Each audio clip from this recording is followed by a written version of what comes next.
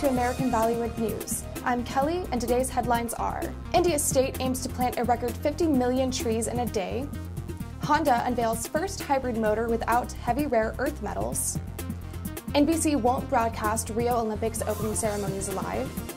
India's first crowd-funded electric bike launched and runs 11 kilometers in just 1 rupee. Hundreds of thousands of people gathered in India's most populous state, Uttar Pradesh, to try and plant 50 million trees in 24 hours in the hopes of shattering the world record. The goal was to plant all the saplings as quickly as possible across the state to increase the area's forest cover and to get into the Guinness Book of World Records for the most trees planted in a day. The current record is at 847,275, set in Pakistan in 2013.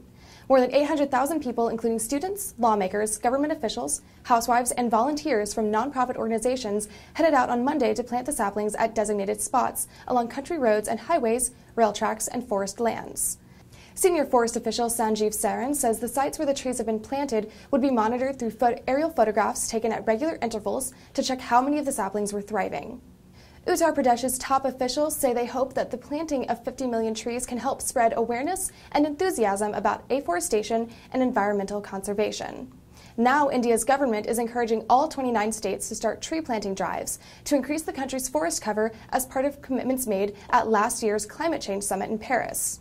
The government has designated more than $6.2 billion for tree planting across the country, in keeping with its pledge to push India's forest cover to 95 million hectares, or 253 million acres, by 2030.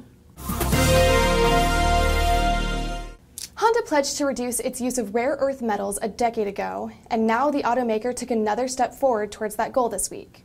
The new motor doesn't use heavy rare earth metals like dysprosium and terbium, instead relying on magnets from diodo steel that cost 10% less and weigh 8% lighter than the previous components. In fact, the automaker is the first to develop a hybrid motor that doesn't use heavy rare earth metals. Honda announced the new hybrid motors will make their debut in the compact Freed minivan this fall, a vehicle that's already on the road in Asia. During the same announcement, Honda noted that not only would cutting off the rare earth metals save money, but would also reduce the potential for price fluctuations on the materials it uses to build the engines. These new engines will reduce the reliance on the pricey rare earth metals that are primarily supplied by China, but Honda says that those rare earth metals are not completely nixed. This new engine still has neodymium, which is found in North America, Australia, and China. While that may be the case, this is still a huge step in a progressive direction for hybrid vehicles. NBC won't broadcast the Rio Olympics opening ceremonies live, and Olympics fans hoping that a Games in the Americas would persuade NBC to finally broadcast the opening ceremonies live have been left disappointed yet again. Even though Rio de Janeiro's time zone is just 1 hour ahead of the East Coast of the United States, the much-watched spectacle will be televised and streamed online on a delay basis starting at 8 p.m. Eastern. The ceremonies will actually start at 7 p.m. Eastern, which is 8 p.m. in Rio. To make matters worse, broadcasts in Western regions will have a staggered start time. Coverage in the Mountain Time Zone starts at 7 p.m. local, 9 p.m. Eastern. Coverage in the Pacific Time Zone starts at 8 p.m. local, 7 p.m. Eastern.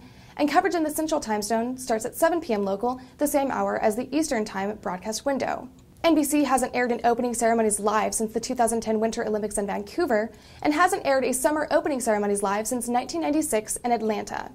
Fans of the athletic event have complained endlessly since then, and with the introduction of social media, those complaints have only gotten louder over the years. Executives from the network were peppered with questions about the decision at an Olympic preview press event NBC held Monday afternoon at the network's Rockefeller Center headquarters. They were well prepared for the onslaught.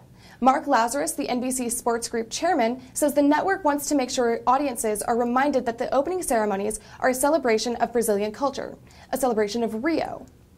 As broadcasters of the Games, NBC wants to make sure that part of the Games are not lost on viewers as a flash of color and excitement. For that reason, the Games will be streamed on an hour delay. It's not just Elon Musk who is serious about electric vehicles. There are passionate Indian entrepreneurs who are trying with their own capacity to revolutionize this niche within India. S. Manikandan, co-founder and managing director of 40-year-old company called Miltex Engineers Private Limited, has created history by launching India's first crowd-funded e-bike, Sparrow. which promises to deliver a stunning 9 paisa per kilometer experience, roughly 11 kilometers for less than a rupee. And the best part is that it solves a very grave problem of electric vehicles: recharging options. What is encouraging is the fact that Miltex has no experience in vehicle manufacturing, especially electric vehicles. The 40-year-old company based out of Coimbatore manufacture textile manufacturing spare parts.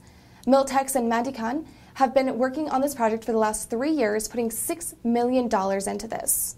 Sparrow has been designed as a bicycle which can convert into an electric bike. It has a range of 100 kilometers while in electric mode and can deliver 0 to 25 kilometers per hour speed within 10 seconds. Once the battery is fully charged, this electric bike can run for 100 kilometers, and 1 unit is usually spent to charge it fully. The biggest issue with electric vehicles is the concern of recharging. Elon Musk, director of Tesla Motors, is creating several charging points across the USA, but that isn't so easy to do in India. So the creators of this bike seem to have solved that issue. To recharge the bike, simply start pedaling. The 48-volt lithium-ion detachable battery, which powers this e-bike, can be charged while pedaling. And within 3 hours of such labor, 20 to 40% of the battery can be recharged. The company has listed their project on a crowdfunding platform called Fuel a Dream, where 73% of the target has already been achieved. Ranganath Thoda, founder and chief executive of Fuel a Dream, says they were so impressed by the design and affordability of this concept that they didn't just want to provide a platform for the creators. Fuel a Dream officials gave design advice and product architecture suggestions as well. Contributors are able to get massive discounts on the purchase as well. Under the National Electric Mobility Mission Plan for 2020, the government of India is planning to have 7 million electric vehicles on Indian roads by 2020. Self-driven projects such as Sparrow can be the ultimate lever to execute India's government's ambitions when it comes to electric vehicles. This has been American Bollywood News. I'm Kelly. Keep watching American Bollywood TV.